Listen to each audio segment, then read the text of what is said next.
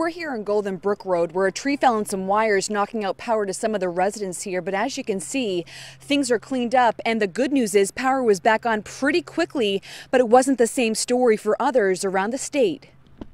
Golden Brook Road in Windham was quiet Sunday afternoon after a fast-moving storm swept through early this morning. We're looking out the window, and it took maybe 5 minutes of raining before we lost power here. Robert Reinhardt was one of many people living in this neighborhood that lost power. We saw firefighters, a few other emergency vehicles going down that way. A tree had fallen in front of 13 Golden Brook Road, causing damage that was quickly cleaned up. For them, power was back on in 2 hours. For others, the damage was more severe.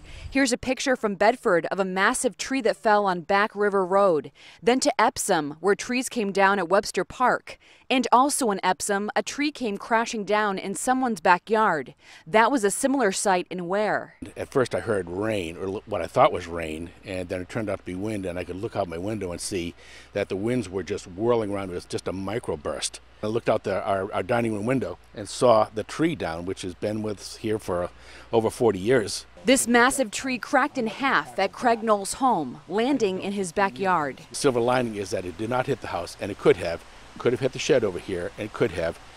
So we're very grateful that the damage wasn't any worse than it was. 3 roads in Ware had to be partially closed or completely closed because of trees falling onto wires, something that knocked out power to more than half of the town. We didn't really realize there was that much wind here at the station, but once we got down to the area where the trees were down, we said, "No, this is substantial damage here."